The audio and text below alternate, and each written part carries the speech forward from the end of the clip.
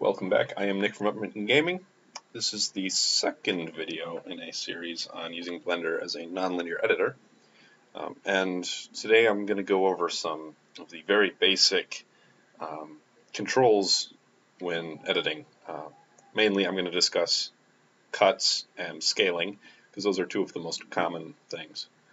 And actually, in order to do it, I'm going to be editing the first video in the series, which I haven't done yet. So it's actually a little bit applicable and being productive. So to get started, you'll want to take your file browser that you set up in the first or during the first episode and navigate to where you have your assets. Now, something that I usually do is I create three directories. I have an assets directory.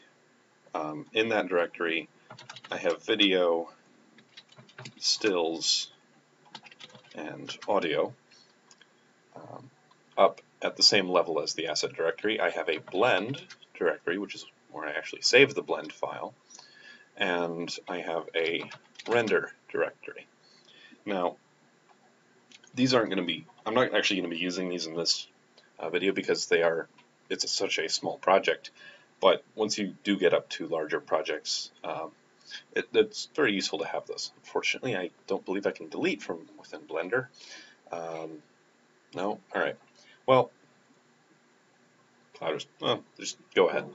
Now, to bring assets into your video, where'd I go? Okay. Make sure you're in thumbnails mode. I believe I mentioned that previously, or in the previous episode. And then simply drag your file down into here, and it will add it. Now, to preview, you'll press Alt-A, and it will play and show you the preview in here. Now, I can hear myself talking, but I've muted Blender, so you guys won't hear me talking over myself. However, if I stumble a bit, that's probably why.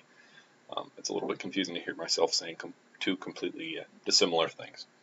Anyway, something that I find a little bit helpful is to, well, first of all, selecting in Blender is right-click. There are some things like that I'm almost positive I will mess up because I'm just not used to thinking about it anymore. Oh, another thing. Make sure that your project frame rate, wherever I put that, don't remember, up here, no, here, matches that of your video. Otherwise, you'll have some very wonky things. These numbers at the end of your strips, or the titles for your strips, are the number of frames that item takes up. And so the blue strip here, the video component of this clip, TUT02, is 6,740 frames, whereas the audio takes 13,000 frames. That's because the frame rate does not match what it was recorded at.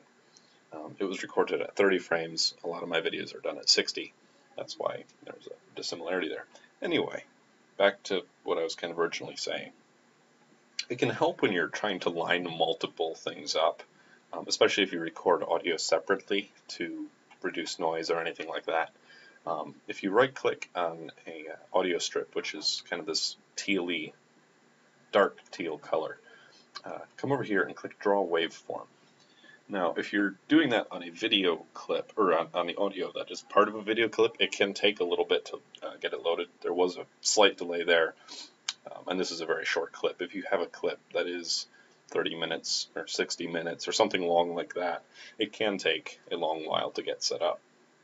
Now, I recorded these together with the same program, so they are lined up, but that's just in case. Now, I'm going to preview ahead a little bit. I'll actually unmute the audio in a moment so you can hear Blender. I'm going to preview ahead until where I start speaking, which actually, I'm zooming in with the scroll wheel, by the way. Looks like it's right about here. Actually, yeah, I'm just going to do that. So, to cut, select any strips that you want to cut. And you want to do what's called a soft cut most of the time. Now, I'm not positive what the difference between a hard cut and a soft cut is. Other than that, a soft cut will allow you to sort of undo your cut. If you cut too far in, you can drag the end of the clip over and it will bring back those parts that you cut out. If you do a hard cut, I believe it quite literally cuts there, and you are unable to easily get those parts back without undoing. So a soft cut is very simple to do. You'll just put your cursor where you want to cut and hit the K key. Now, I don't need these parts here, so I'm going to get rid of them by pressing the X key to delete and then clicking Erase Strips. Now, this will probably be at 1 for you.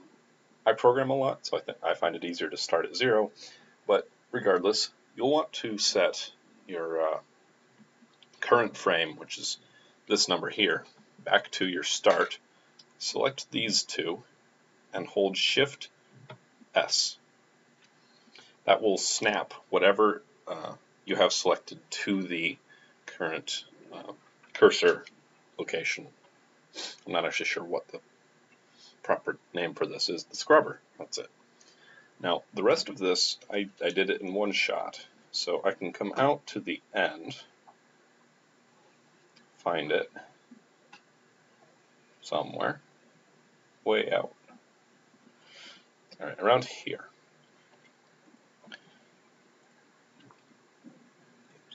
Welcome back. Whoops. Alright, one thing. If your scrubber is outside of your range and you try and play, it will jump back to the beginning.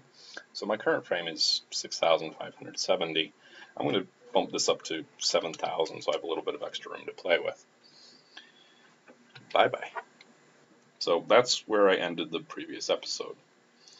Well, if you've watched the previous episode, you'll know that I tried to end it there and then I had a little appendix that I needed.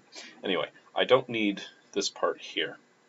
So I'm going to do the same thing. I have these two selected. Press K, select this, X to delete, and that. Now, for the appendix that I needed, I recorded another segment. It was not in one take, so it's actually another file, this TUT03. I did take a couple takes up here, as you may be able to see before. Those did not go so well. We can just ignore those for now.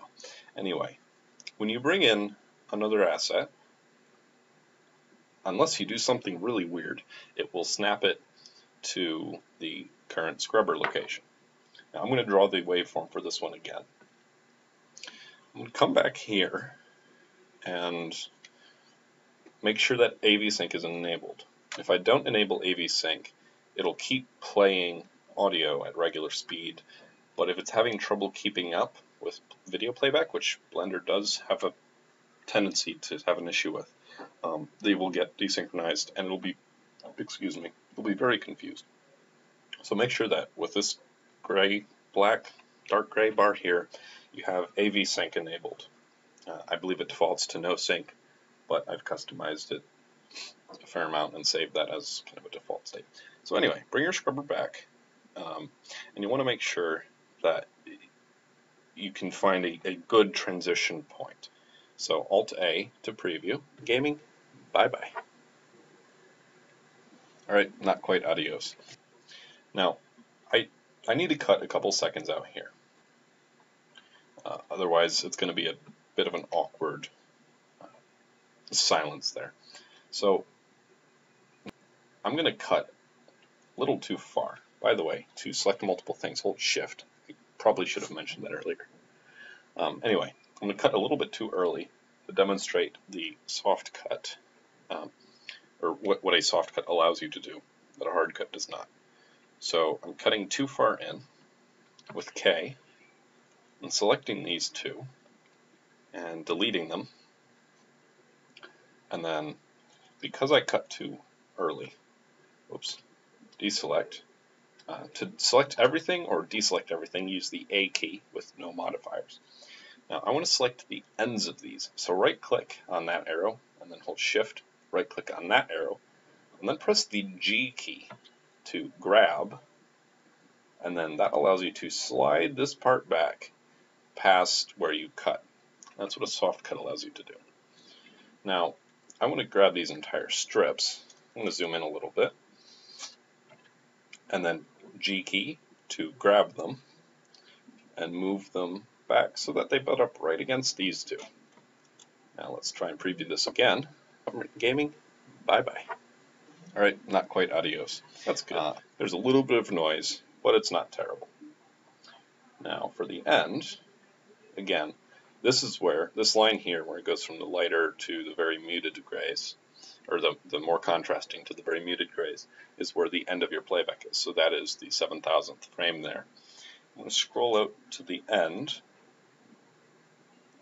and preview. Welcome back. Whoops, I did the same thing again. Drag this out.